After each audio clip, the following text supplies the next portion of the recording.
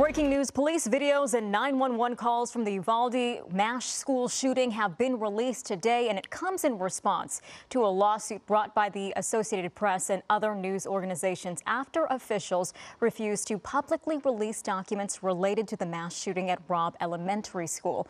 19 students and 2 teachers were killed in the massacre.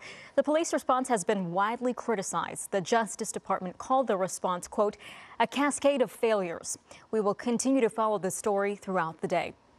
Hello, I'm Mark Brown. Get more great ABC7 content by clicking the subscribe button for our YouTube channel and download the ABC7 Los Angeles streaming app on Fire TV, Android TV, Apple TV, and Roku to watch on your TV.